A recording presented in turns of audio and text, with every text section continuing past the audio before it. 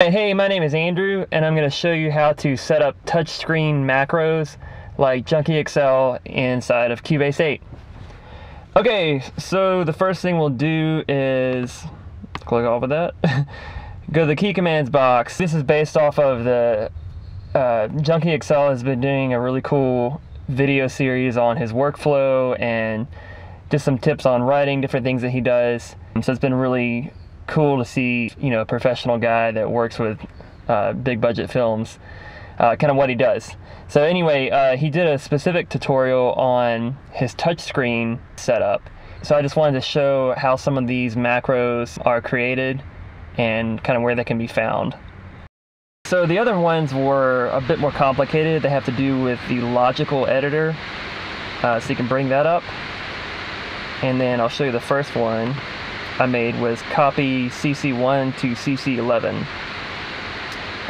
Here it is right here. You might want to pause the video. You could just copy it to your Cubase session and save the preset, name it whatever you want. But the basic trick here is type is equal controller, and's already in there. You click the plus button to add a line, and then under here you would actually select value 2. Which happens to stand for the Midi controller number after you select this parameter. Kind of weird. And then right here you just type in whichever Midi controller number you're wanting to copy. In this case it's CC1, so we just type in a 1 and it automatically knows the name. We get on here to second section and we would add a line, or I think it may have already added one. Then we do value 1 set to fixed value, and we choose the parameter we want CC1 to be copied to. In this case, I wanted it to be copied to CC11. And then under function, we select insert, very important. Alright, so there's that. And then I have linked it to I bet that fan is really loud. I've linked it to my TouchOS template. So I'll go ahead and press the button right now for copying CC1 to CC11. So there it is. You can use it to copy to CC7 or CC2, whatever works for you. Another one was to, what if you want to copy the modulation dynamics to another track? So you've got 2 cello tracks and you want to kind of start with the same dynamics as the other one, but you want to keep your your different performance of your actual MIDI data. I created a macro for that as well. This one's a little bit different. It goes between the logical editor and actually making a macro within Cubase. I created a logical preset called CC1 copy. You'll notice it's the same as the last one. The trick is that on the bottom there's nothing. And then the other thing is under function you want to click select. And so if we apply that, you'll notice it's selected all the CC1 data on this track. So that's the first part of it. The next part is going into the key commands window. You'd add a new macro and go to copy CC1. And what you'll do is you'll come over here to your folder, your logical preset, and you'd find the CC1 copy. You click add it, add it, and then you're going to find this command. Search for it in this box right here. It is called transport locate selection. Click add, and then come over here, and it will do the same. Type this command in up here, edit copy, add that command, and then click OK.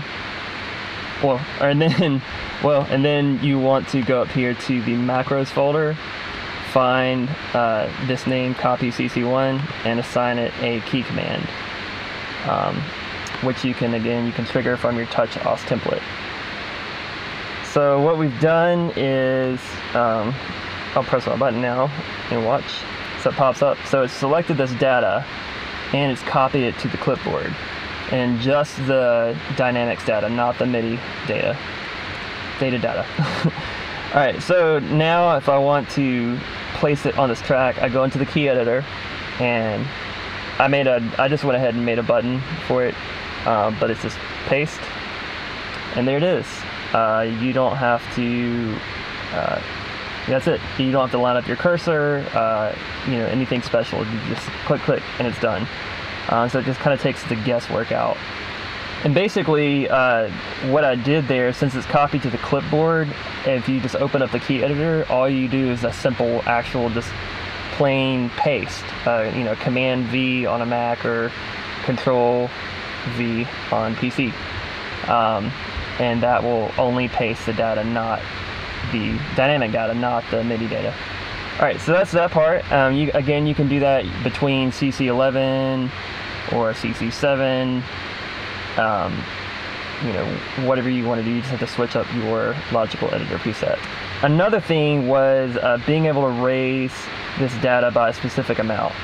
So we go to the logical editor, and I'm going to pull up CC1 out of 10.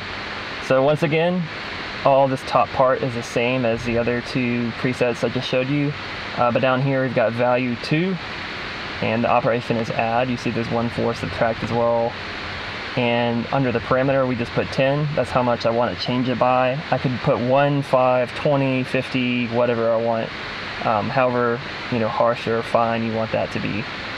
Then down here under function, you want to select transform.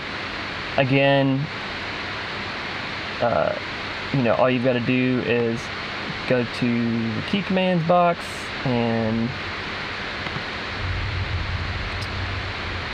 find the folder for project logical preset, and find the name over here and give it a key command.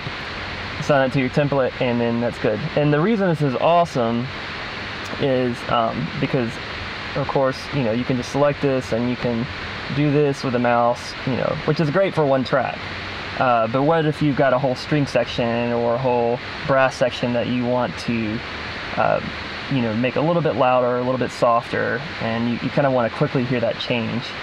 All you've got to do is just select it and you press your button, and you can see it right there. You can see it kind of going down.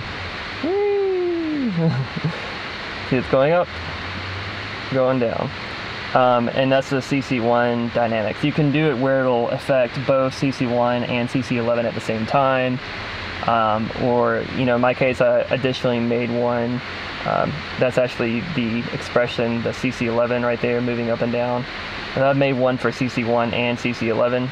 But it's just super helpful. I used it over the weekend on a project, and it was really fast. When I decided, maybe the strings should be a little bit softer, and I just quickly pressed my button, and there it was. I could hear the change instantly, and I didn't have to worry that, when I came in here and I selected the whole thing and I moved it down a little bit, and I, moved to the other one and selected this part and moved it down a little bit and hoped that they were the same. You spend a while getting your dynamics just how you want them, and you get that ratio just right, and there's just something really cool about it when it happens. It just feels really glued. So being able to change every track at the same time is a big deal. So that's a really great key command to have. So some of the commands are just built into Cubase, so it's really simple. So if you bring up the key commands dialog box and you just click agents, Cubase 8 has a lot of visibility agents is what they're called. So one he did was data by cursors. So any tracks that have data that are underneath the cursor will only be visible. And then he did another one where it was data by locators. So any tracks that have MIDI data on them that are between the locators will only show. And then there's kind of the toggle, which is show all tracks, which reverses those things. So you can kind of create quick keys for these in Cubase and assign them to your TouchOS template and kind of have a really quick navigation deal.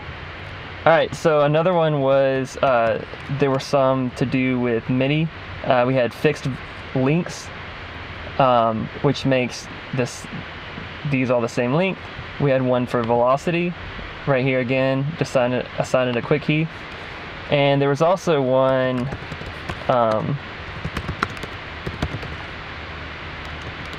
of a long one.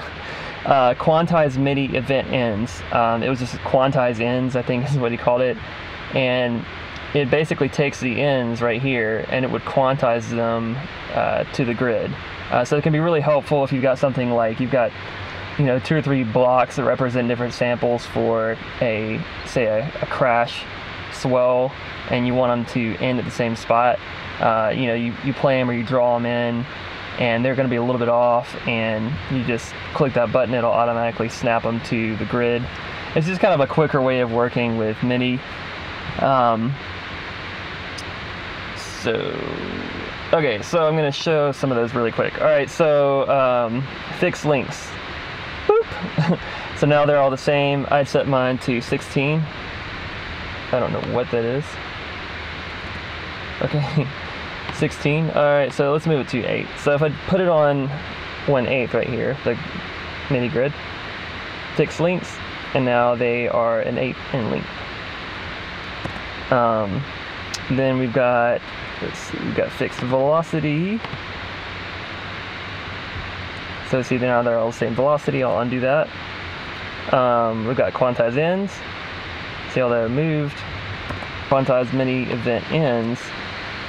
You can just press that. Boop. Now they're the same, nice and tidy. But anyway, that's all. There was some more I'll probably look at, you know, figuring out, but those were really helpful in my workflow already, and I hope that helps you guys out. And you know, definitely, I really appreciate Junkie XL posting that material. It was really neat to see and very inspiring, and I hope this just kind of helps explain some of the back end a little bit more. Eventually, I think in a day or 2 or 3 or 4, I'm going to try to have a blog post up on my blog. There'll be a link to that in the video description, which is kind of some pictures of the logical editor, so it's a little bit easier to look at. But I hope you guys enjoy this, and thank you very much.